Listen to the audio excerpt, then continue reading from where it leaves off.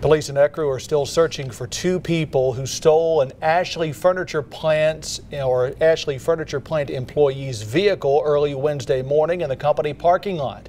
WTVA's Carter Montgomery joins us live in Ecru with the latest on the investigation.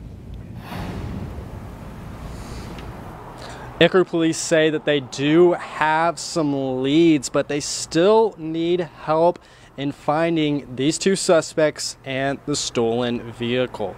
The only image from that scene was this dark-colored Infiniti car, had no tag that these suspects were driving. They were dressed in all black with face masks and approached the owner of this yellow 2017 Dodge Charger with the Mississippi license plate N120N3. They pulled out a handgun and they demanded this man to give him the keys to their car, to his car. The Infiniti and that stolen Charger were reported to have traveled south on Highway 15 after the carjacking.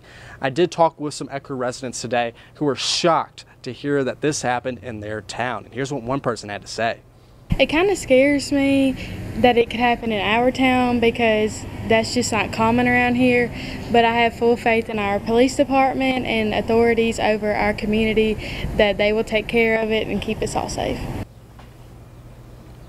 If you have any information on this carjacking, the whereabouts of these two suspects or the stolen vehicle, please contact Crime Stoppers or your local law enforcement or Ecru Police Department. They really need your help here as they're still investigating this case and still looking for leads. And coming up, WTVA 9 News at 5, I'll have more reactions from the shocked residents here in this small town.